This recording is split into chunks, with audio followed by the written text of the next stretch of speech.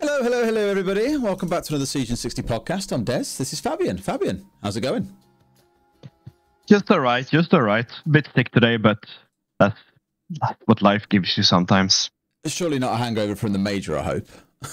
I don't drink alcohol, so I would be very surprised if it was. Not quite a hangover as an alcoholic, but more as in anything you caught from that, or more just something you caught back home? No. I mean, I wasn't even at the main event, right? So it's nothing like that. True, fair. It really begs the kind of initial question: what have you been up to since the major? It feels like it's disappeared very, very quickly into the rearview mirror. But what have you been up to? Not much, honestly. For the first time, actually having a break, doing both EOL and work in Korea, it's quite heavy because if you think about it, I work Mondays because we start usually around 6 a.m. I work Mondays from 6 to midnight because of practice ends, and I immediately get on the car to the studio. So it's literally 6 to midnight, Monday and Tuesday, every week, which can be a bit rough, but I mean, it's the line of work I chose to do, right? So it's nobody to blame but myself. Right there with you, buddy.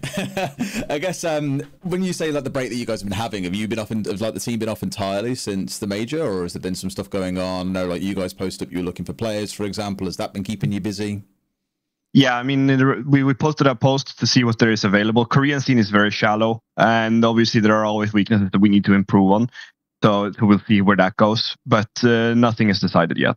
Awesome, cool. Well, we'll dig into that short and a lot more for those that are tuning in. And Fabian will really hate me saying this, but if you don't know who Fabian is, what the hell have you been? He is the head coach of PSG Talon, and probably, I can't say I did the count, but I went into your Wikipedia page last night, and if you look on the achievements section, they only have room for like 10 achievements, and your achievements is so long that it ends in like 2020 on their bar. So it's missing like 3 or 4 years worth of results because they can't possibly fit it all into the little shorthand thing they have in the profile. But is it fair to say you're probably the winningest player of all time? I mean, when it comes to it, down to the numbers, yeah, I mean, there is no other competitor because I can't say the player. It is hard to argue on that one because I think Nick would grab that one from me since he won the European major like online tournament, which is obviously a meme tournament, and also he won Pro League one time before we got together. Yeah. So he would be the most winningest player in that way. I mean, some people will say it's the BDS guys or whoever it is in terms of number one on money, but then again, who gives a shit about money when you're not a world champion, right? Yeah, I completely get that. Yeah. So yeah, I'll officially say the most winningest player or competitor that we've had on the show. Competitor. Yeah, that's how it's going to have to be. The official word to go for. Cool. And obviously for those who watched the recent major, they'll know that you were coaching PSG Talon now. We've been doing that since March, I believe it is. You've been in charge there. And I think it's pretty fair to say turned around and delivered results that will have surprised everyone for a region that for many, many years now has been the meme of competitive siege. I think even when we saw the breakout of APAC into these different regions, Korea was still kind of seen as being right down there at the bottom of regions that you consider being competitive. And you've turned around a bit of a storm, and those are the kind of things that I really want to go through today. So let's talk about expectations first and foremost. I've got to ask that. Are you happy with the team's performance? And on a scale of 1 to 10, how happy are you? Where 10 is I'm absolutely ecstatic, couldn't have asked for better. 1 is I'm fucking pissed off.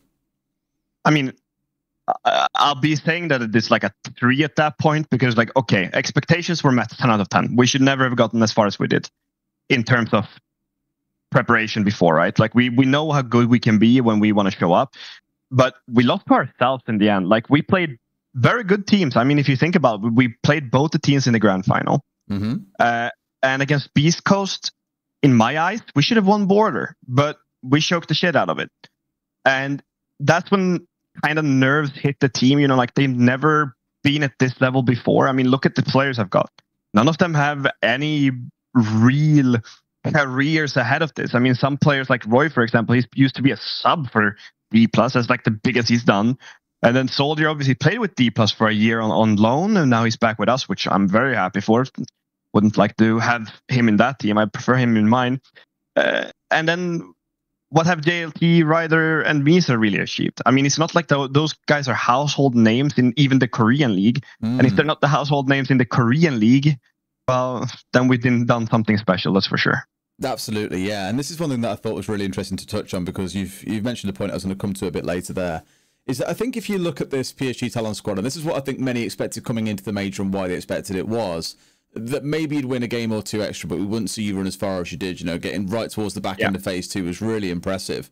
And a lot of the names that are on the squad are players that have, not all of them have been around for a long time, but they've been around Korea for a while, and none of them have really ever been big standout players that have shown, performed and delivered. And there's always going to be questions about, okay, are these really the right group of players to step up and deliver to a degree? And so one thing I'd really love to unpack a little bit is how the bloody hell you've managed to turn around what are essentially, in a funny way, kind of a similar story to Beast Coast. I asked Fet about this last week. You've got a bunch of players that have been dropped or whatever it might be over the last 6 months. You've got them together and you've turned something around that no one expected. It's kind of a similar thing for you guys, although I'm aware that a lot of the players have been on this team for a while. So what do you think has been the secret sauce coming from you to turn this band of misfits into a pretty spectacular team at this point? There are so many things that Korea has been behind on, and I think that a lot of teams really suffer from having staff that don't really know how to provide the best work environment for their players. I think that the best work environment for players is when the players have to do most of the job themselves. Some people believe that coaches should be doing everything, like they're a football coach. That doesn't really exist in esports, because I don't think that you can understand the game in the same way if you're a coach as when you're a player. And I will tell you that I don't understand the game that way. I never did with G2, and I will never do it here either. But what I can give them is the guidelines on how to work during the hours that they're at work. And also, sure, in this team, I have to teach them the method too. I mean, they were really far behind. They had no idea what they're doing. But helping them take the responsibility of their own work.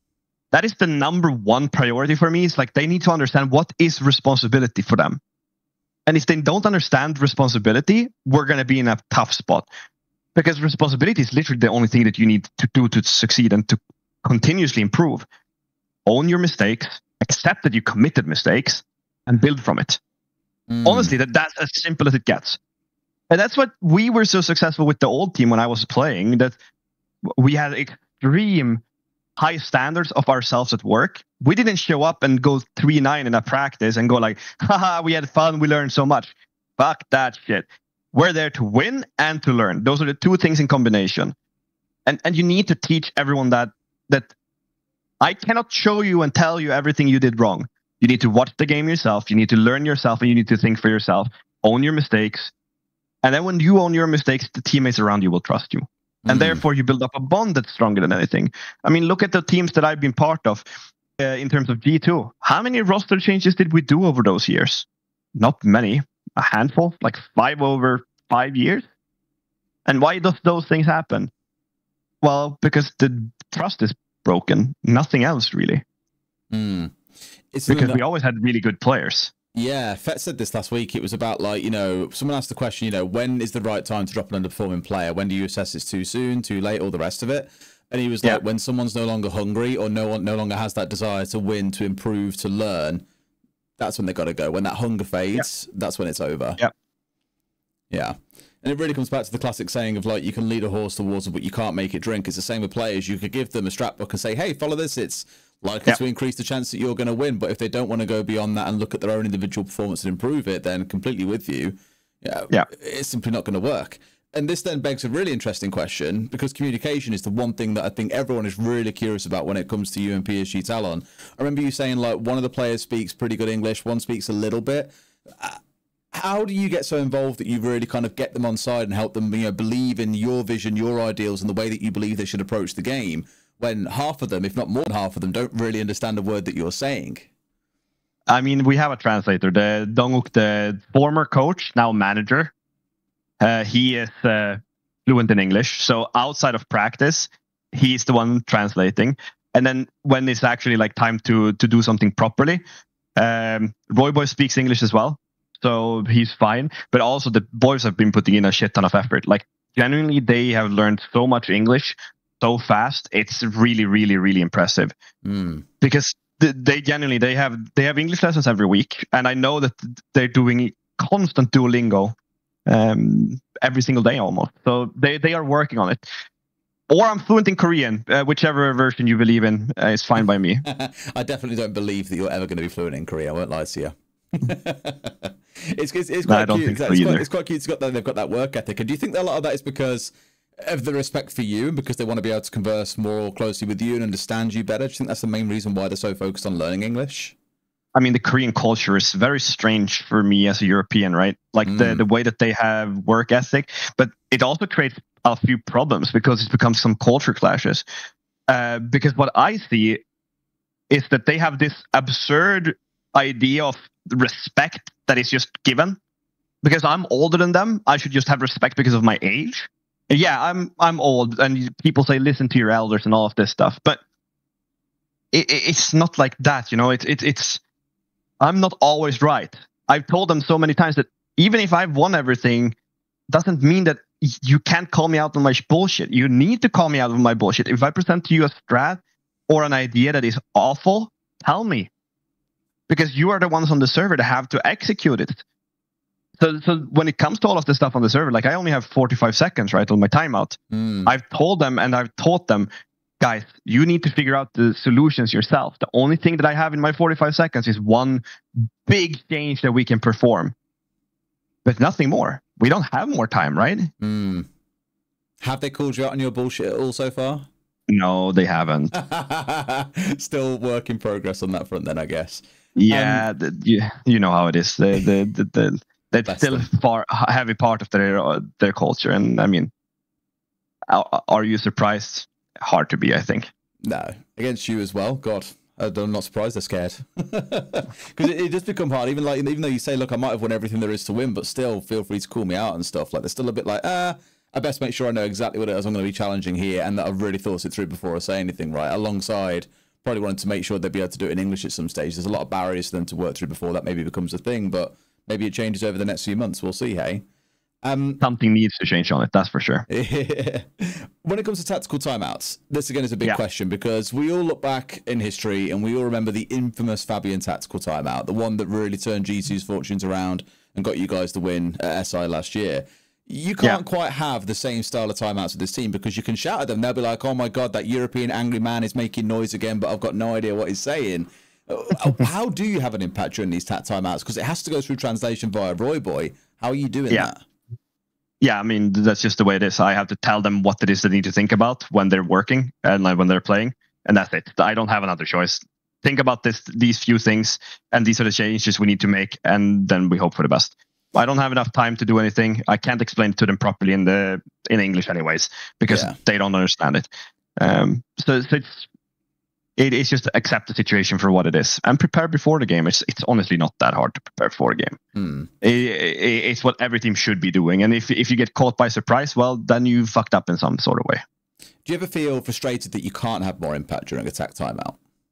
I don't even think it's the coach's job to a certain extent. Like, I think the coach should be preparing them for every situation, because it's not preparing them for every situation, because they need to be prepared themselves anyways. Like, I can help them. In a way, I see it as an adult babysitter where I just guide them in the right direction. I see the in-game leader and the team captain having to have a much bigger role than what people put them out to do. And that's why you need to have the right captain and right in-game leader to do this. Because they can be easily wrong, and then you will see your team fall apart, or your team will start lacking. So it's one of those things where you need to prepare them so that when you go into the server, the in-game leader and the captain can just take them through it. That's it. He needs to take them through it. And I can help him with my 45 seconds, but it's not enough to do any big changes anyway. I can tell him, play this strat. Think about this strat. You guys missed this. But also to know those things, I would have to speak Korean, because I don't know what they talk about. I don't know what they're missing. I can't really help them. It's whatever, really. To me, I'm okay with it. Yeah, I know my situation. Everyone in the team knows my situation, and they will just accept it for what it is. Fair enough. We can't change it. And is it Roy Boy who's mainly standing as like captain because he has that ability to communicate with you, or is someone else taking that mantle? So it's Misa that is the team captain and an in-game leader. So it's him, and he's the one that's communicating the most, at least with the team. And I mean, I don't mind saying the things that go wrong at an event. And for example, if we look at this event, Misa had issues mentally when it came to like the feeling that we needed to do more than we were. Nerves hit him. And if the in-game leader and the team captain has nerves, that will just reflect into the body language of everybody. Everyone will understand it. Everyone will feel it. So that's when you need to show up and just take it as a work day. And that's one of the reasons why I'm disappointed with our results, because we could have done better. I think we could have beaten FaZe. I think we could have beaten Beast Coast. But I think we let Nurse take the better of us. And to a degree, like, do you think that's I guess for him, a first opportunity to be at that stage of a competition, to have made a run so deep where the pressure mounts more and more? It doesn't matter if there's no expectation on you guys, and you don't care what, of course, the international community is saying, because half of them don't understand what's being said in that sense. Is it still kind of it builds up and like, you're cool, we learn from it, but then how do you sort of guarantee that doesn't become a thing again? Because again, kind of spoke about this with Fett last week. I can think back to a couple of games I've worked in previously where players have been absolutely terrible on officials. You speak to the coaches and they say during scrims, these guys are like the best players in the world, but they just can't translate it. They hit a ceiling, right? Do you worry that Misa is going to find that ceiling and won't be able to push past it? Or do you think actually he's learned tons from Manchester and will be able to get stronger? Oh, they learn tons. Like, I mean, it's not so much the Manchester in itself. It's the boot camp before it. That's the important part. And I can tell you they learned a lot there. Because we got our asses handed to us, to be fair. We did not have a good win success rate in the EU boot camp. And we practiced all the good teams attending the major. We practiced the UL teams and we practiced Brazilian teams, because obviously they were also in Europe boot camping. Yeah. And that's where you learn. You learn from having your ass handed to you. I mean, take when we were playing again. We keep going back to it because it's the easiest one for me to compare to. When I was playing, we had an event. I don't even remember what event it was, but we were playing Fnatic 20 times in a row on Clubhouse Bar before Bar was even a bomb site people played, to figure out what are the triggers, how do we learn from this, and how do we activate this bomb site to be able to work. And that's basically the team that we were. We were the bit team. We did what we were told because that's the way that teams want to practice us. They're not going to practice us because we're these innovators of Rainbow Six Siege. They're going to practice us because they don't fear us, because they don't see us as an opponent that they should fear, and they don't see us as an opponent that we go further into the game, which is fair. I mean, we shouldn't be rookie players from, honestly, the worst region in the world. So you learn. You just have to keep working. And we're okay with having that for this year. Like, this year is all about learning. Genuinely, this year is all about learning. If we end up higher than we did this next event, fine. Happy with us. But Six Invitational and the majors the next year after that, that's when we are looking at actually putting up a performance where people will think that, okay, maybe these guys can make it top 4. If the European team can make it that far. I was going to say, is that the goal? These 2 majors this year, this calendar year, this is as well of the main real learning ones. Then when we find ourselves coming into SI in February, that's where you're saying, right, now our expectation is to be pushing top 4. Yeah.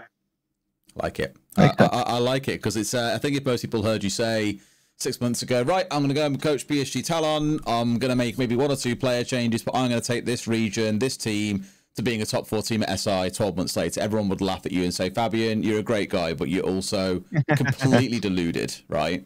It's a bold goal. Do you share that goal with the players as well, so they know what the aim of this project is? I mean, yeah, I mean, that's why they're here, right? I mean, they wouldn't accept that we weren't trying to achieve that goal. Like, why would you even be part of a project if the goal is not there? Yeah. It just has to be. And I mean, we kind of put PSG Talon on the map. Like, what player of a sane mind in Korea would not like to join PSG Talon at this moment? I mean, even the D+ players and the FearX players should be looking at us. Yeah, okay, they're having their own coach in Dark and Mitty as well, right? Yeah, Mitty as well, just joining. Yeah, doesn't matter to me the name. I don't care about it, to be fair. They're a competitor to me, but then the question that they have to ask themselves when you're a player: is that the person you want to be under, or is it Fabian Pengu, who has a full-time analyst on their side as well? I mean, you also saw the result and the step up that we took. We literally, in my mind, we choked out against D+ in the league as well. We should have dominated them on that concert game. We should have dominated them even harder in the playoffs. We didn't, and I think we played poorly. Yeah, so it's like, this is a team that people should be willing to be a part of. Like, everyone should want to be here, and if they aren't, then they're not the sort of person we would like anyways, because then they're not willing to do anything that there is to win. I like it. Fair enough. I like the approach towards that. We'll come on to that more a little bit as well. I do want to ask about, or you kind of mentioned it a little bit earlier with the respect kind of like approach that a lot of Koreans take, that you just like, it feels a little bit weird to us as Europeans. What were the biggest sort of culture shocks that you had when you first went over there, met the players, were like, right, cool, let's sit down and start doing work? Were there any big things that you looked at and kind of had to take a bit of time to wrap your brain around? No, I mean, the thing is, I just make things my own way. I tell them constantly, this is not a team this is not a Korean team. This is a team of Europeans with Korean players. Like, that's what it is. And if they don't buy that, well, then we have a problem. Because that's what it is. And because of the respect thing, they were like, yes, sir, understood, sir. Yeah, pretty much. Which is their culture, right? But yeah, no, but there's an understanding of like, we have to think for ourselves. We need to keep each other responsible. Like they are the number one person to keep each other responsible, because you get pissed when your teammates fuck up, and this is something everyone knows. But you kind of let it go if they say, "Hey, I fucked up. This round's on me. I'll do better next time." You kind of let it go, because it's just one of those things. Yeah, they know they fucked up, so I don't have to be angry at them because they know they fucked up. They know they fucked us over, and they learn from it. Which is the number one thing you want, not someone's going to try and shirt blame or point fingers elsewhere. Yeah, because you take the blame. You take the blame because you fucked up. It's that simple. Like, if you own your mistakes, then nobody's going to be angry at you for committing them, because you know you made them. They know you made them. There are no surprises. Yeah, totally. I like it. And step away from the players for a second as well, because you already mentioned Donga Curley, the translator, former coach, manager now. Do-hoon as well as the general manager, right? How have you found working with those two? Because obviously much more, I suppose, leaning towards the org side of things. It's not players here, it's more org side. How have you found that relationship? The org is doing more than what could be expected of any org. I mean, I think that the org is, well, PSG Talon and Talon are two different things. PSG, well, it's basically a partnership between Talon and PSG, right? So that the games that PSG wants to be involved in for whatever reason, those are the ones that are called PSG Talon. Yeah. But they are supporting us in full. Like, there hasn't been anything that can be any questions. I mean, they sent us for almost 2-week boot camp in Europe. Could there be any questions on how much they actually want to win? I don't think so, really, because very true. We wouldn't be like this if it was, right? Yeah, no, very, very true. I wanted to ask about PSG a little bit as well, because anyone who follows obviously football will know PSG as one of like the big global players. I think they were the first ever big international football club as well to invest in esports back in 2016 and get themselves involved in a few titles. Have you seen any of the experience or the resources from that football side sort of bleed over in towards the Siege side, or is it more of a look, we're here to put the money up, we're paying the players, we're paying you guys, you're kind of free to run this how you see best? I wouldn't know what sort of economic or anything like this that they have as a deal. I have no idea. This is not my side of things. When it comes to basically what's happened, I mean, obviously they had to let go of Mbappe to pay me. So they chose Fabian over Mbappe, and I mean, it's kind of understandable if you think about it. Yeah, I mean, one's a 3-time world champion, one's not. Whichever is which, you're gonna have to tell yourself. But yeah, it's a choice they had to make. No, very good. No, but yeah, there's nothing that's like an overlap. I don't think, like, or at least not that I've noticed. Fair enough. He's pretty clean. Really, in a way, you're kind of interfacing with Talon, who obviously then deal with PSG on that side for the partnership. Yeah. Yeah, makes sense. Cool. It's their job to do anything in between us. I am not involved in that at all. Makes total sense. Cool. I just talk about video games for a living. I talk about video games to players and talk about it on a broadcast. The truly split life for Fabian. 2 months ago, also, you picked up Joker as an analyst as well, right? Or was it a month or two ago? It was just before the major. We got him. Yeah.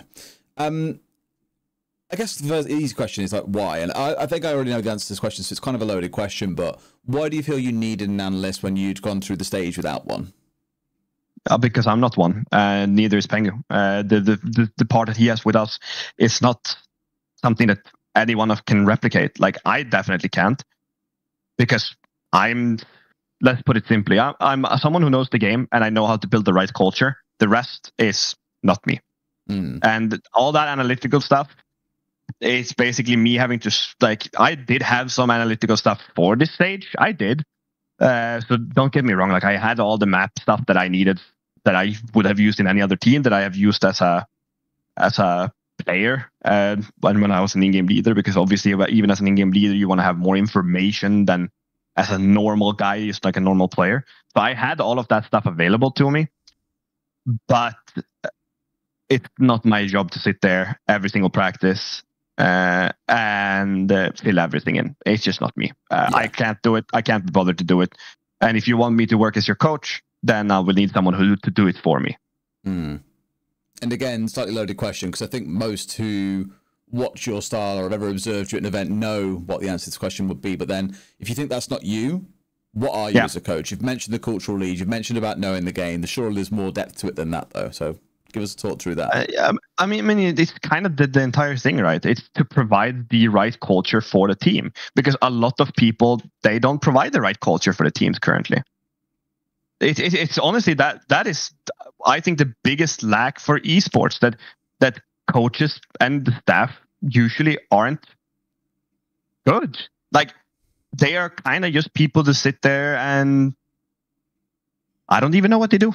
Like, a lot of staff that I hear from other teams and from other players and from staff that I do trust is that a lot of staff is just pretty fucking useless. Which is really sad to hear, right? But if some people tell me that I trust that, that person is just not doing their job, well, then that's what I will trust, especially if it's a person that I really, really believe in. And obviously you hear people all around, so it's just, you hear a lot in the game, and you hear a lot in the scene, and I think I provide the right things, which is why I can do it, and why I can basically get a team from where PSG Talon were to where they were today, and this major. So it's honestly, it's that simple. Provide the right place to be. Provide the right culture. I feel like my business brain is bleeding into esports here, and it's a really weird clash in my own mind. But I've asked this exact question to someone about a month ago in business. Define culture for me. What does culture look like for you? A good one versus a bad one. So it's obviously professionalism is the big one. Are you a professional through and through? And this is where some players I've worked with in my life, both as player and as a coach, is basically there's zero professionalism.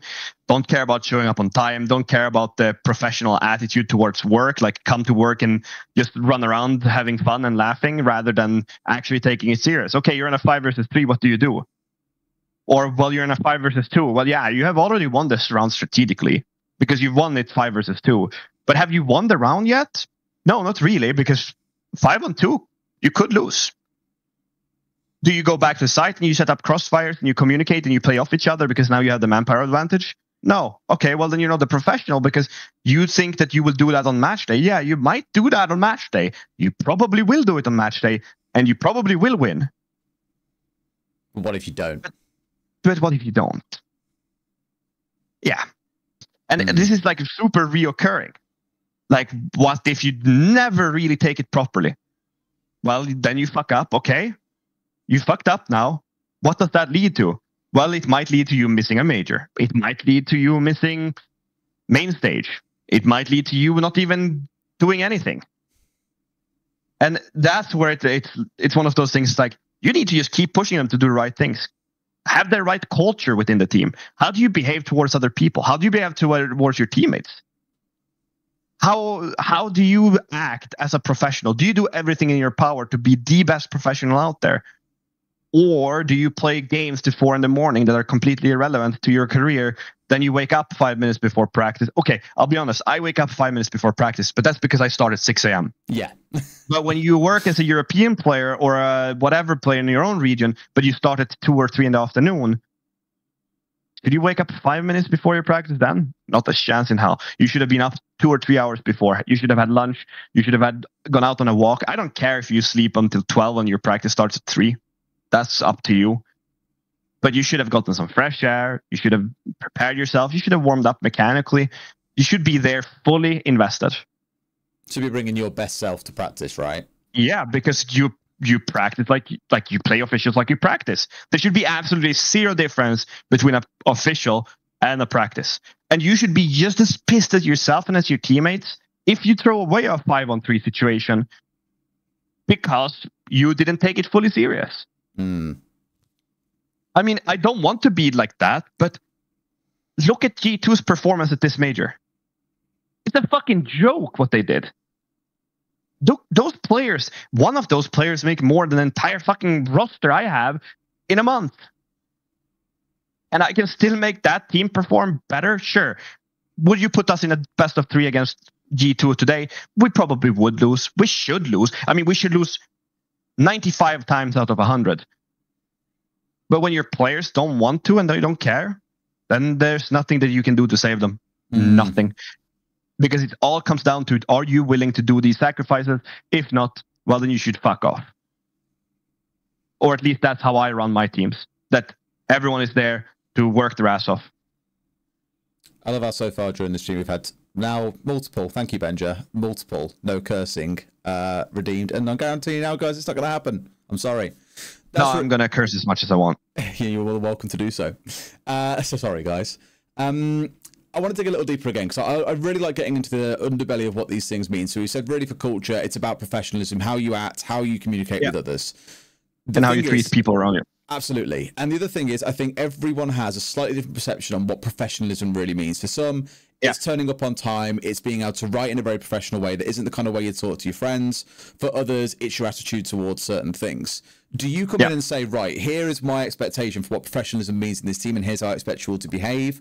Or do you hope that they're going to figure that out themselves and talk about it between them? Because some teams, these are the rules. I think about the All Blacks, for example, right? Rugby team, as we all know, New Zealand, they have teamship rules, and they have like 5 things they all agree. And if someone breaks that rule, that person gets called out straight away. Look, bro, you're breaking the rule. You're being a dick. Even if it's the head coach, you're broken the rule. Not on. Don't make it happen again. How involved do you get with that kind of conversation? Well, that's where esports is way different than what basically real life sports is.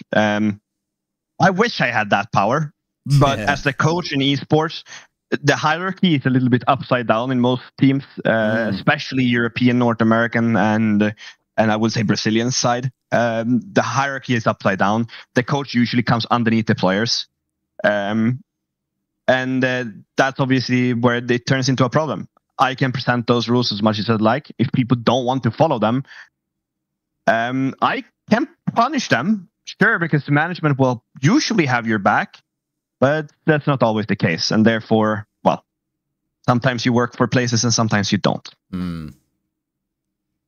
It's tough because I think about like football teams, right? And I think about this in a sense that's quite close in some ways and then very different in others. In a football team, I can think of so many players that have played for Aston Villa that fit this bill. They'll just throw their dummies out the pram. They'll strop when they come on the pitch a little bit. They'll throw a fit when they get taken off a little bit too early than they liked, or someone didn't pass them. And you see very aggressive or dismissive body language from them. You know full well the coach has got the ability to go, that's cool, I've got another 14 players behind me here that I can sub on at any time, really, and I'll take your spot. Maybe not 14, but they have others available. In esports, and especially on Siege, obviously, we don't have that easy ability to swap someone in, because the team is so well gelled between these 5 players and how they work together, and no one wants to obviously be able to, well, haven't got the money for a start to be able to afford subs in these teams for each position. So it's hard to kind of say, meet this bar or you're being subbed out, because they full well know, like you say, the power lies with them, because they know they'd have to drop a player, bring someone in, teach them all of this stuff. And that is a very expensive, multi-month long process to get done. And so it does flip things upside down, and it does make it difficult. I mean, this obviously goes back more towards, I imagine, previous teams than it does so much the current one, given what you said about the Korean mentality towards respect. But how do you handle that? Because I guarantee you there are loads of coaches out there, or analysts who sit there thinking, I just wish this player would be more understanding, more considerate, they'd listen, they'd get on with everyone more. How do you approach that? It's such a hard question, because it's such a sad state of affairs within Rainbow Six right now because of Tier 2 obviously being destroyed. So right now it's mostly who knows who, and that's how you get players. I think that, for example, as well with what Elegance have been doing with the terms of agency. Like, it's great for the players because they actually get fair contracts, but it also turns into a really bad thing when he has a lot of players in his stable, which he then moves over to other teams. That turns it into one of those things where it's like, you kind of have to be buddy with the right people to be able to get opportunities in Rainbow Six at the moment, which is not great. Yeah. I don't think that he is particularly doing anything wrong because he is taking care of his players well, which is great. That's one thing we actually been missing because so many people have been fucked over in their contracts. But in the Rainbow Six right now, you can't really change people because people will just back each other with friendship.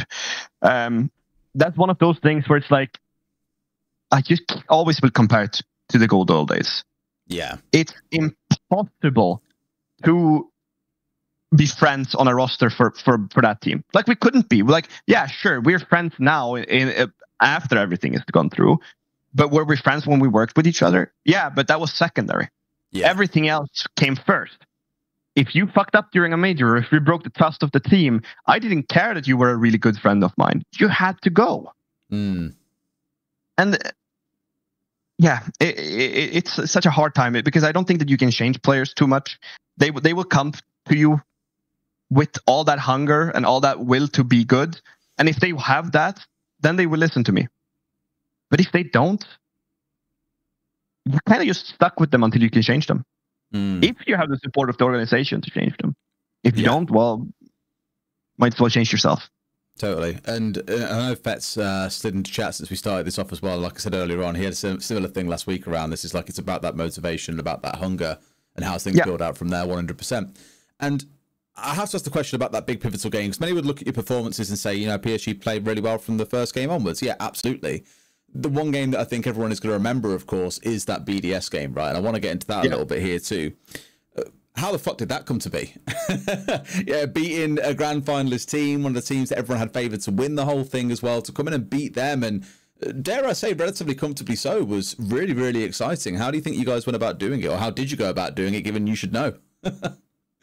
Yeah, I mean, we prepared like any other game. I have done one thing with this Korean team that no other Korean team has done, because they are like, oh yeah, we have these 4 maps. Everyone bans them in Korea, so we've just been doing it too. And when I heard that, I was kind of mind blown, because it's like, okay, so there are 4 maps that nobody in Korea plays. Wouldn't that be 4 of the maps we should be playing? Just so that every single ban phase we can win? Because we can decide exactly, okay, you don't play 4 maps, so you always ban those. Well, first of all, which one do you like the least? Those are the ones so you ban in a best of 3. We'll pick one of the other 2. And then, in best of 1s, which one is your worst of the 5 remaining? All right, we'll play that one.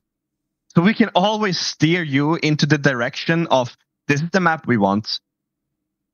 And that's what we're happy with. Oregon, of course, versus BDS is, I mean, I think it's a pretty clear-cut map for us. Oregon is super boring. It's super simple. You will always lose defense or attacks on basement, except they won the first attack and then we won one in overtime.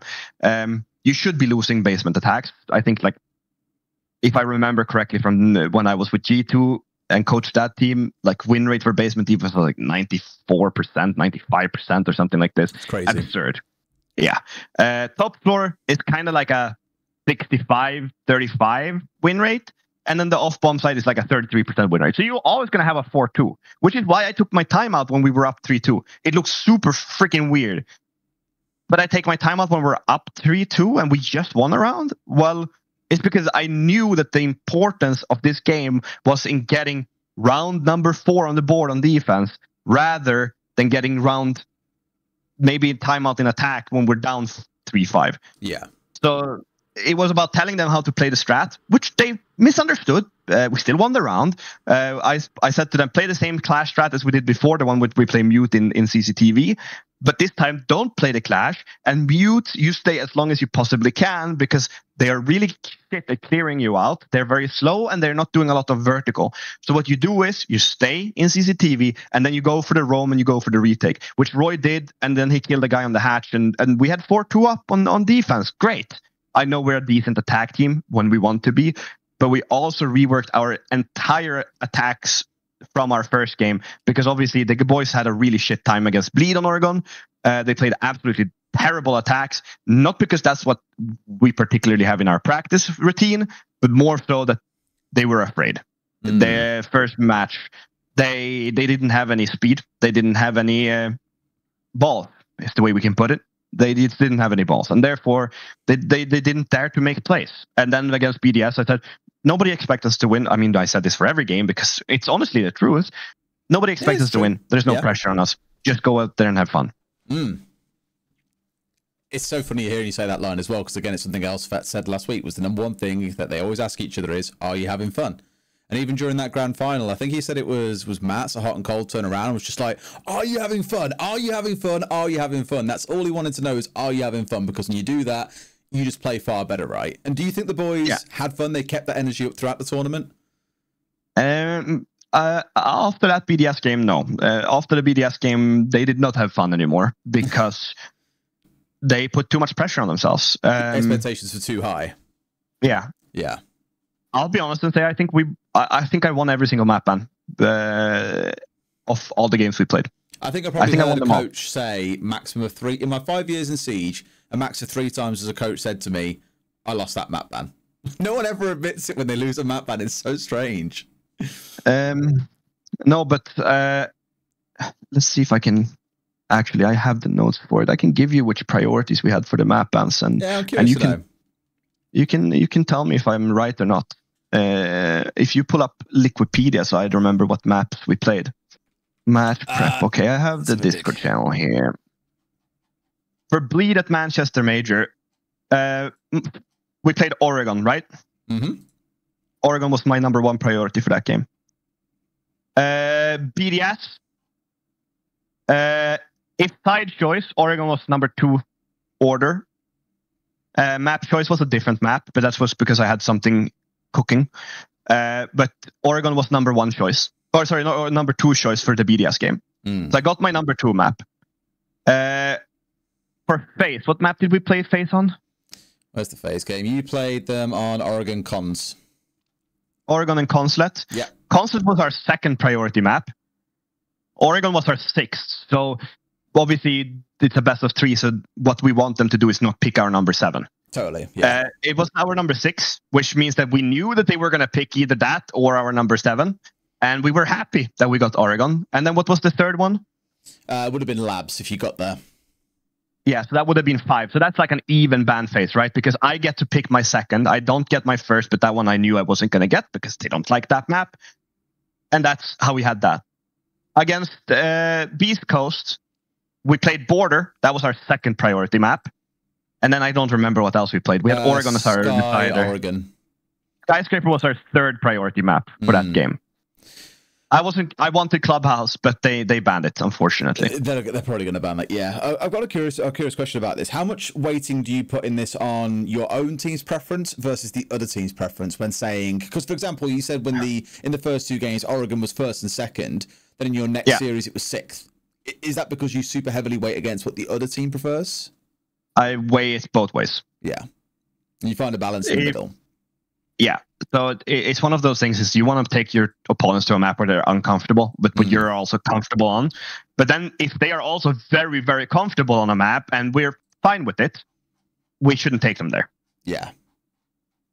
So it's like I have to evaluate in terms of what is my priority in combination what is the opponent's priority. And then I'm happy if I get anything around it, really. But we have a much deeper map pool than people realize and what people think. And knowing that myself, and I don't mind telling people, they can. I mean, maybe I'm lying, maybe I'm not. But we have more depth than people realize. Yeah, fair enough. I like that. This is kind of related because you also sort of touched on it earlier on as well around the prep between games. I asked Fett the same question last week. When you're coming into a competition, you win a game, you find out how your opponent is, you've got less than 24 hours to prep for them. You can't sit there and really go through every single map they've ever played and analyze all the strats they use across those games in each of these sites in that amount of time. There simply isn't enough time. What do you prioritize when you have such little time to get ready for the team you've got the next day? I checked the last 2 games pretty much on each map that I think that we're going to be on. And If there's no information on one of the maps, well, you can't check it, so shortens your workday. But you check 2 or 3 games, or you check the games against the good teams. Like, I'm not going to sit there and look at G2 versus Wild and then look at what G2 were doing against Wild, because shots fired. I love it. It doesn't matter. I mean, I could win with both my hands tied behind my back against that team, like me playing, so it wouldn't matter. You don't watch those games because it doesn't matter. So you focus on what's important. Yeah. And it's something that you get from just experience. Like, you know what you need to focus on. Which teams did they actually play against, and which teams did they just brush aside? Sure. And then you don't even look into like hard counters, because every team at this level is good enough to give you a small change to the entire strat. Like, I changed around all our attacks on Oregon for the BDS game from the Beat game. Not a single one was the same. For Beast Coast Clubhouse, which was my #1 priority, I made an entire new strat book for the entire map. I had new attacks, new defenses, all of it. Had they left it, I'm unfortunately not allowed to play that map because they banned it. But we didn't know. It was either going to be that or whatever other. I can't remember. We had a very clear match game plan against them. And had we gotten Border and Clubhouse, we would have been jumping and cheering and making backflips. Like, we would have been super happy. It doesn't always play out that way. But all the teams at this level are good enough to change things around. You cannot counter everything. And if you do, well, you fuck yourself over. Yeah. What do you think is the ideal number of strats or approaches for a given site to have? Like, some teams I hear have got 5 or 6 different strats that can line up. For some, it's 2 or 3. What do you think is the ideal number before it just becomes too much for players to have to remember? 2 strats is enough, and then you have adaptations on said strats. That's the way you have to do it. You have to look at what it is that your opponent is approaching. Take basement, Clubhouse. Super simple bomb site. You either roam or you turtle. All right. Well, you have 1 roam, you have 1 turtle. What do the enemy do? Check the VODs. Okay, they do something of this. Okay, but what do we need for that? Do they play Grim? Okay, we need mute to avoid being seen. Well, are they constantly being Capitao? Well, okay, then we'll bring Wamai. Maybe we'll even ban it. Those are the small changes you need to have. Yeah. Kind of like how you touched on Oregon Basement earlier around the freezer hold, right? Have the clash or not the clash. It's still the same sort of setup. It's just one has a clash supporting, one doesn't. Yeah, and what I wanted instead was to have a shotgun player to help him. So you have 1 shotgun in each side of that door. Just play aggressive. I said you can even play Jaeger shotgun. Like, honestly, that shotgun is pretty good, so it wouldn't have meant much. But honestly, you just play something, and you have ADSs to defend yourself even harder. Yeah. Because I said they are not good at clearing the vertical. Yeah. Like it. And to go deep into the layer, like how we were thinking about culture, went into professionalism, then kind of the layer beyond that, how do you define what professionalism is?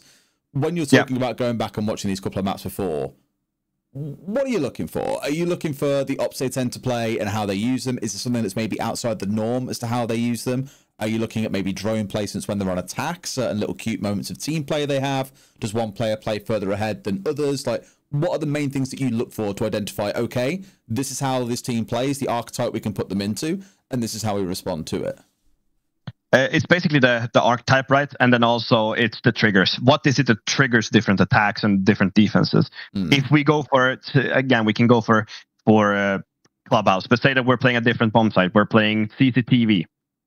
Okay, if we attack from master bedroom, or the opponent that we're watching playing against them are attacking from master bedroom, what are the triggers in their defenses? What is it that makes them lash out, or what is it that they're playing around? What is their win condition when they're defending CCTV from a master attack? Okay, can I bait that? Maybe. And if I play it twice, what is their fix for the problems they had previously? Okay, well, what if I go garage? So I'm looking like different things that I can force my opponent in, so that basically it's kind of forcing them into making an error, and then abusing that error as much as we possibly can. I really like that as well. I guess, like you say, it's a case of identifying on a team-by-team basis where are the small variances that you can exploit and open up, which I like. Yeah. Okay, and taking a step back from that then, what do you think of the format of the Major? Because obviously you've been through it now as a competitor with PSG Talon, obviously back with G2 last year. Things have changed a bit since then with the whole Blast coming in as well. What do you make of the sort of 3-phase format that we've currently got? Really care. say. I'm not too bothered. I think that 5 games. I like it that it's best of 3 to make it through, and I like it that it's best of 3 to go out. I think that's really, really good. I'm okay with phase 2. I think phase 2 is really nice. Phase 3, yeah, I mean, you can only play so much. If you made it to phase 3, maybe there should be a second, like a losers bracket. But the problem is, I don't see what positive that would come from, because there needs to be a perk for winning upper bracket, and that one map win that we had before is absolutely dog shit. Other than that, I don't see what else you could give as a perk. Therefore, I don't see the idea of having a lower bracket, because I see that there's no way to win it, if that makes sense. Like you can't go out positive from it. Yeah, totally. That's always the debate, is what advantage do you give? And at one point it was like you picked from one of 3 map veto or map draft like selections. You choose how you want to kind of weight things in that way rather than having the map win. But I like the single LM that it is quite, you know, every game then really does actually mean a shit ton. Like you don't win, you're going home and that's it. I think that it's just, it's better than it is with those like free win, and the map choices that is put, like I don't know if they have it the same still on online, but it's like that you have the choice to make, that you even get given the choice to make a worse decision is absurd to me. Like there's only one way that you should take that. Like those 3 options that you had, right? One of them you get to pick the map without your opponent banning. Of course, that's the one you should pick. That's the only one that makes any logical sense. Because you can basically guarantee a win on that map. Exactly. Why are you even given the choice of the other map bans? Because they're dog shit in comparison. Why are you giving teams a choice or an option to make a mistake? Why are you doing that as an organizer? Like, just put them, this is the best possible one. There's no arguments about it. This is what you're getting.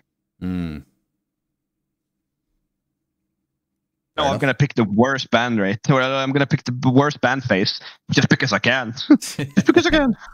Yeah, I hear what you're saying. Another kind of like side tangent to this one as well then.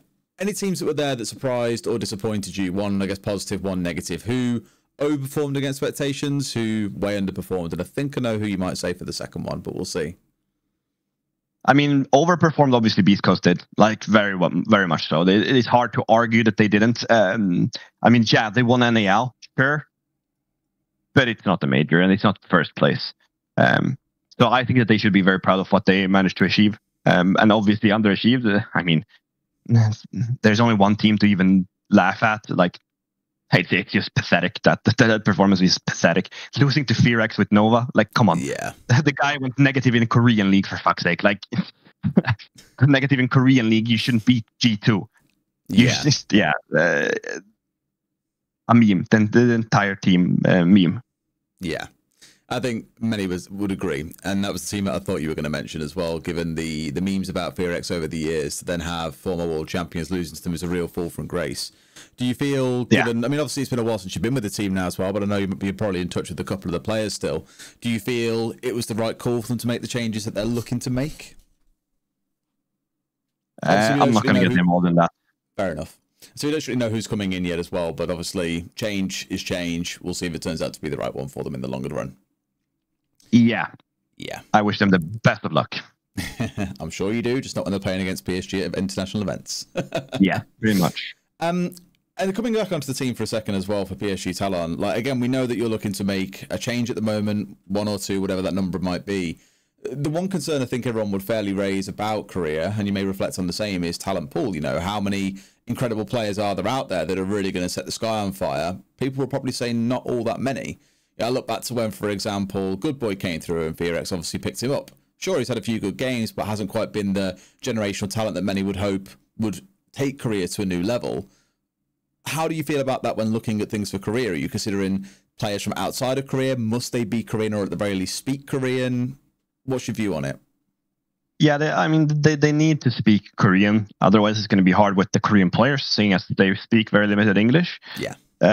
So right now, that's the only way we're aiming to go. But the Korean talent pool is very shallow you couldn't drown in it, that's for sure, even if you passed out with your face in it. Yeah, there's not that much to choose from. And we'll see where that leads us. No idea right now what's going to happen, but we'll figure it out eventually. Again, it's one of the teams that everyone should want to join us. Why wouldn't they? Like, if you don't want to join PSG Talon at this moment and you're playing in Korea, you're just a silly boy. You're not a good boy, you're a silly boy. And I hope maybe you'll be crazy boy though, right? No, I hope God for everything in this world that you're not crazy boy, because if you put up those numbers, you probably shouldn't be playing anymore. Poor crazy boy, man. He's been pulled in here and literally lit up in front of a firing squad. Bless his soul. Brother, he can go play Roblox for all I care. Bless him. So what comes next for you guys now? Obviously, at some point back in towards practice, things like Esports World Cup are coming up as well. You mentioned that you've had a break after the major. When are you guys back at it? And I'm really curious about what kind of your practice schedule looks like as well. What sort of thing you put in place as a coach? I mean, we have to go 100% for EWZ, right? So we have already put in a double practice schedule. We started 3 days ago, and we're going to be working double practice 5 or 6 days a week. And the one day we can't find that, we'll work one practice. But also on top of that, it's theory sessions and VOD reviews. Internal VOD reviewing is very, very important, and it's something that I couldn't get G2 players to do for whatever reason, but I can get the Koreans to do it. And that basically is them looking at their own VOD in the 5-man POV, so we see all of what's happening, and therefore learn from their own mistakes, point out their own mistakes, and if someone didn't own them up during the practice, well, they have no other choice but to own them up now, because everyone can literally see the mistakes you're making. And again, it's me putting a lot of responsibility onto the players. Yeah. Just because I genuinely believe that all good things comes from within the team. Like, you need to have that work ethic that you put in the hours to do this. Because when you go onto the server on an official, nobody's there to save you but yourself. I love how Fetch just popped in. I saw Fabian looking for triple scrims during our boot camp, and I knew they were going to do well. Triple scrims. Yeah, I mean, there's nobody who's going to tell us that we didn't work the hardest. The simple as that. Because if we worked the hardest, then we only got ourselves to blame. If we're not good enough, that's fine. I'm okay with not being good enough at this point. We're not supposed to be. But we can definitely be the hardest working team. We were literally the team that, okay, we see that another pro team had no practice this time and they're looking for one right now. Okay, we'll squeeze in 2 maps.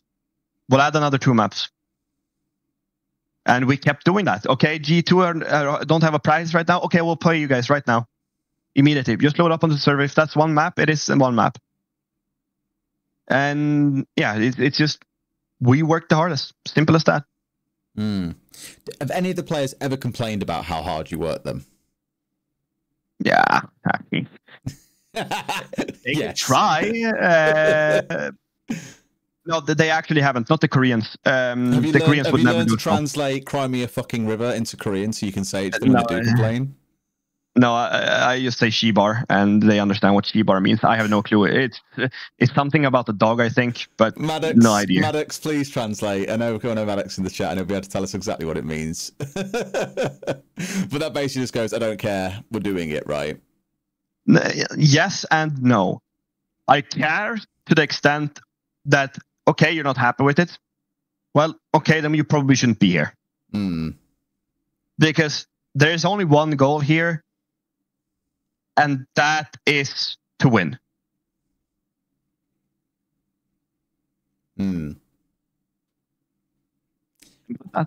look back at, say, I always find really interesting how teams approach this. I think back to, for example, Rogue, obviously at Berlin. It's the one example everyone pulls back to. And I've heard from a couple of coaches that other teams have done this, where they don't have a hyper-intense schedule at events because you just don't have time to scrim whilst also playing every day, if not every other day as well. Yeah, it's the play-in period, the boot camps that tend to be really, really intense. How did you approach mentality for the players when they weren't playing? Was it right? We're going to VOD review. We're going to chill out for the night. We're going to get a good night's rest. We'll wake up tomorrow. We'll warm up, and then we're straight into a game. What was your approach to that throughout the event? Because it can be a bit of a slog. So I don't believe in the idea of practicing too hard during the event, because if you're not ready at the event, it doesn't matter. What you have to do is very simple work, and it's the coach and the staff set together. This is the map that we're going to be playing, and you choose from those maps. Obviously, you have a conversation with the team as well. Are they happy with these? Whatever. And then from that, the coaches and the analysts the night before, they will be watching through VODs. Then they will be presenting the team with, these are the maps we are most likely to play. I would like you to watch the last game, or maybe last 1.5, depending on which rounds we find interesting. Then I make the team sit down and watch one map for an hour, 15-minute break. One match for an hour, 15 minutes break, and keep repeating that until we watch 4 or 5 maps, depending on how much we need to do. Usually ends around 4, because there are some maps that I don't really care about how the opponent plays. I know we're better than them, so we should be just playing it, and we should just be playing our game. If I want us to play our game, I don't let them watch the VODs at all. If I want us to look at what they're doing and have in our mind small counters, that is all on the players. I cannot come to them and say, hey, these are the small counters you should be doing. These are the reasons for it. I can tell you all about it, but you still haven't seen it yourself. You need to see it yourself. If you see things on your own, you're all set. Because then you remember these things. Okay, they're opening the barricade on this window. Well, that could actually mean that they're triggering the pressure here, but they're not coming here at all, because we saw in the VOD that they did that 3 times in a row. They opened that window and then they fucked off. They opened that door barricade and then they fucked off. But if they open this part of the map, then we know what they're doing. Got it. So I can know step 2 while they are still performing step 1. And the players see that much better if they watch it themselves. Yeah, totally. And I love that as well, because the number of times that we do, we speak about it on cast a lot, right? This phantom pressure that teams create by opening up a window or a barricade, or even just the tiniest bit, is enough to strike the fear of God into some players, knowing that they have to be really careful playing around a certain part of the map. But as you say, reading into it feels like a really smart way to say, right, it's bait, don't worry about it. Until, of course, it's not bait, and they just think, okay, last 3 times we've done this, we haven't played that window, now we're going to play that window just to really fuck Fabian up, right? And I bet that happens sometimes, right? How often do you go into it where you've analysed something and designed what you believe to be a counter to it for a team to then do something completely different? Just because you know that they are, just because you know they're doing something and it might be just pressure, phantom pressure, doesn't mean that it's always going to be. I have started teaching the boys when I came here that the way that the gameplay is currently played is by finding gaps and finding opportunities. It's not the old style of an entry fragger who just runs straight into the gun fights and guns blazing and take a straight on fight. Yeah. It's very different from that. And because it's different than that, what happens is you need to be aware of your own gaps. Okay, they are fake pressuring here. Well, yeah, it's still a gap that we need to be aware of. Doesn't mean that it might be used, but we need to know that the gap exists so that we pay attention to that area or that space, and we don't let that surprise the rest of us. Because as soon as we get surprised by an opponent's play, we fucked up. Should never be surprised, ever.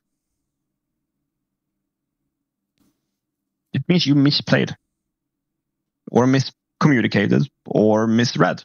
When it comes to reading these gaps and finding them in gameplay, really digging into the depths of a round here, if you're looking into a round and saying, okay, there's a gap here, and a team can be very mobile. It's very rare that all 5 players plant their feet and never move unless they're turtling on Oregon basement late into the round or something, right? How do other players able to, 1, recognize that there is a gap that exists, 2, communicate it quickly enough, and then 3, formulate a plan and act on that plan before the gap disappears? Because those things can happen in the space of, 5 seconds, and you have to be ready for it. Then that's where the way of the meta comes in, that it's not about the team exploiting those gaps. It's you as an individual have to do it, and then the team has to rally around it. So you need to have 5 players who are all able to exploit the gap, because if you only have 4 players, or if you only have 3 players that are available to do this and have depth of understanding of the game, or maybe just the balls to do it, then there will be gaps that constantly never get used, and therefore the players that can use the gaps, they'll be fucked, because they will have to try to make their own gaps, which comes down into gunfights. But we all know how many gadgets there are in defense. So you jump in a window. Okay, Legion Trap, Fenrir Mine. Okay, I'm about to die. So yeah, there's just too many things that are going on right now in the game. You need to have all 5 players willing to go in and just go nuts. Yeah, which strikes a really interesting point here, because obviously we've seen BDS kind of the Breed A and then the other 4. Like, you could sit there and wager, okay, they've still got an entry and a second entry, but you look at the numbers, a lot of them get involved in those engagements, right? It's that flexibility across the team that means realistically any of those 4 players could get pulled into a gunfight at any time for that entry to start the round off. Do you think that that's the kind of new way that Siege has gone? Because I look back at when TSM won SI a few years ago, it was very classic to have 2 backline players and then a trio up front, similar to how M&M played in EU for a while as well. Are we now in a time where there's like 1 support, maybe IGL in the backline, and then 4 players all being more flexible up front? I mean, I think even that the hard flex support, whatever you want to call it, like, because I see it as 5 flex players, 1 guy has to play hard breach, but there are hard breach gadgets now, so you can just play that if you need it. I mean, for Basement Oregon, for example, you can just play 2 guys with hard breach gadgets, play Ying and Grim, and you have the gadgets for later as well. So you don't even need a hard breacher per se, but you still have 1 guy that is more like the flex support, and then you have 4 flex entries, and they all have to take the gaps if they find them. And you cannot doubt yourself, because if you doubt yourself, you'll screw your rest of the team over. Do you think that's a sign of the meta that we're currently in? Do you think that will change in future? Maybe. I don't know. This is what it is right now. And back in the days, it used to be what Virtus Pro plays today, which is clear all from one side. And then the 3-2 was for a while as well, but that's kind of the same as, I would say, pushing from one side. Just now, it's a lot about finding gaps and using them, or creating them and putting pressure. A lot of this can be done on basically a whiteboard with like the map above. Okay, these are the default position for the defenders. Where are the gaps for the attackers? All right, you spot a defender somewhere else. Well, that means that the gap is somewhere else. If a defender is in a gap spot that you expect it to be open, well, that means that another spot is not being held. So that's where you should enter and find your way in.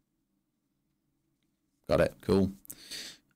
I think I've gone through all the things that I had listed down to talk to you about, which is quite wonderful. Was there any kind of final things that you want to go through or share on your side, things that you think would be interesting to know about, whether it's yourself or PSG? No, nothing from my side. I didn't even prepare that stuff. I just showed up, did what I was supposed to do, and then I'm a simple man, like my potatoes, and I eat my meat, and that's it. I guess I have a question about the future, actually, before we do look to wrap things up. How long do you think you keep doing this for? What is this for? Are we talking coaching? Are we talking esports? Are we talking? Let's say coaching. You're bouncing in and out of like talent coach, that kind of thing, right around that space for a little bit of time now. In fact, this would be a thing that obviously I would naturally have a answer in my own mind, but others might not as well. How do you find the difference between being a coach and being a talent member? Because obviously you're doing both at the moment as well. Running the 2 must be quite strange side by side. I mean, I wouldn't be coaching if being a talent paid enough and I got enough work, is the way I can put it. But at the same time, that doesn't mean that I put coaching on backburn. Like, that is currently the main priority for me, even though talent work is very enjoyable and you work very little for the money you get. But it doesn't pay enough to keep everything on, like it doesn't pay enough because it's a company and then I have to tax half of that money away because of Swedish taxes. So we'll see how long it goes. I mean, some people would say going to Korea is a retirement home. Yeah, I agree with you, but it's not the retirement home that you think it is. It's not that I'm just sitting here doing nothing. I am here to actually make the region good. And this is the product I wanted to have, because here people give a shit about what I say and people respect me and care about what I have as opinions. That's not always been the case, which is, well, other reasons, and we don't need to get deeper into that. But that's why I went here, because here there is a project that actually believe in the idea that I present and they follow through on it. And I mean, you can clearly see why things are going correctly. It's such a weird thing to even have to tell people and like explain to people, but I've won those things for a reason. I've won everything I've won for a reason. That doesn't just happen. So maybe put some trust in the person who has won everything, and then maybe you'll see more success. Or maybe you'll just win on SI again and then never see any more success because I'm not going to get into that. We definitely could, but we shan't. One of the questions related to that as well. I've seen a lot of players tweeting about this over the last couple of weeks about how shit EU's scrim culture is right now. Do you think, again, that's the real kind of poison that sits at the very bottom of the EU well right now, where there is that problem of people not taking it seriously enough, and is part of why you've gone over to Korea? But do you think there's that attitude problem that we have here in the West towards Siege and esports in general? No, it's not the culture in general. The rotten structure comes from the top, starts at the top. Because if the teams at the top wouldn't allow themselves to practice the teams that have bad scrim culture, those bad scrim cultures wouldn't exist. Because everyone wants to scrim the G2, the BDSs, and the Wolves and the Virtus Pros. Everyone wants to practice them. They are the ones allowing it to happen. And why is it allowed to happen? Because they probably have it themselves. And I mean, I have the experience from G2. Yeah, that team has a rotten practice culture. I tried to change it. They didn't want it changed.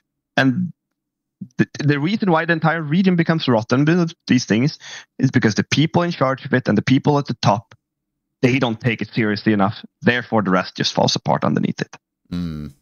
Because if you were a team that didn't take it seriously, but you're a tier 3 team, do you think that any one of the serious tier 1 teams would practice you? No, they wouldn't. It's a waste of time. So it's from the top. It's not from the bottom. I remember actually, I want to say it was, I don't want to kind of like say outright that I think it was Helby that said this. I think it was him, but I wouldn't put my name on it because I'm not 100% sure I put my house on it, I suppose I should say, because I'm putting my name to it by saying it. And I'm pretty sure Helby said the problem is if you blacklist everyone that has bad scrim culture, doesn't turn up on time, things like that, you're left with no one to scrim. But do you think it's probably more of a sign of things that have just been around for so long now that it's hard to change those ways or get them to improve, and it's just it sort of is what it is until we make drastic change across the whole group or across the whole region? What's your view on that? I mean, it's corruption that's been coming through the entire game. That's the way it simply is. The people that had that culture and that work ethic, they have been replaced over time with people who I would say are better friends. Sure, they might be better mechanical players as well, but a lot of the leadership and the people keeping the actual culture within teams have just been replaced because people don't want that work effort. They don't care for it, and they think that it's an easy job that they can just relax on, get paid well, and then do whatever they want on the side. Yeah. Don't have that appetite or that hunger that we were speaking about earlier. Yeah. They just want to sit here, relax, and play those. Well, some teams only practice 3 maps a day. They want to play those 3 maps and then fuck off and play whatever else. And they get paid shit tons to play 3 maps a day. Impressive. Yep. Crazy. Awesome. Well, as a final check and a final last again, looking back at that future, then we'll look to wrap things up. You said earlier on the goal is top 4 at SI next year. Is that what we're going to hold you to here and have a conversation about? Not at SI, at the majors. This SI is still considered this year for us. Like okay, so you're still in the Siege year rather than the calendar year. Yeah, exactly. Okay, so we should look out for May 25 is when we expect to see a top 4 for you and the boys. That's when we will be aiming for it. If we don't make top 5, we make top 8, we'll also be happy. I mean, we have to look at it from the perspective of where is Korea right now in the global scene, but also where's Korea from ever before. I mean, the only reason Korea even has a top 4 finish is because 2 Korean teams played each other. So it's not like it was an impressive run by D+. It's also COVID, so there was no crowd. Where's the pressure? There isn't one. All I will get to in that case is they were 1 round away from being grand finalists, which is a single 1v1. That's even worse. It's horrible. Yeah. I mean, I'm 1 gunfight away from being an 8-time world champion as well. You never know how the butterfly would fall or make a movement, right? Yeah.